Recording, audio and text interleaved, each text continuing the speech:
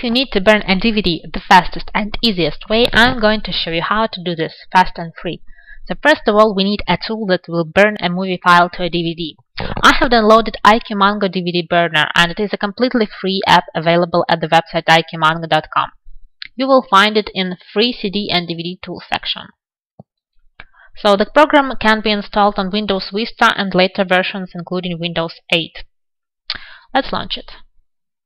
Here it is. You can see that the interface of it is really simple and obvious.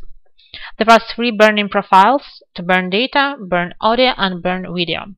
I select video one, and now to start the burning process I need to choose my input file, or just drag and drop this file or a folder of files.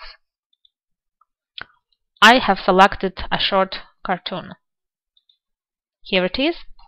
Now I need to choose the disk type. There are several options available, and I choose DVD from video files, the most suitable one.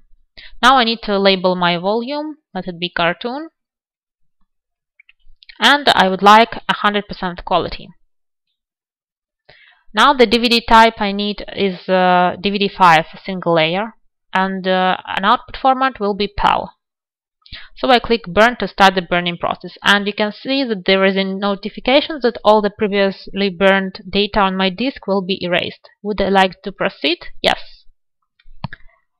Here you can see that the progress has already started, and the first IQmango DVD Burner converts the video to PAL format. After that it will create a DVD menu, and then it will start to erase the disk and actually to burn the video. So it will take us a couple of minutes to wait for the progress to finish, and you will see the speed of it is really fast, and you will have your DVD burnt in a couple of minutes, because you can see that the remaining time indicator shows us only 3 minutes left. So thanks for watching. More video tips to come.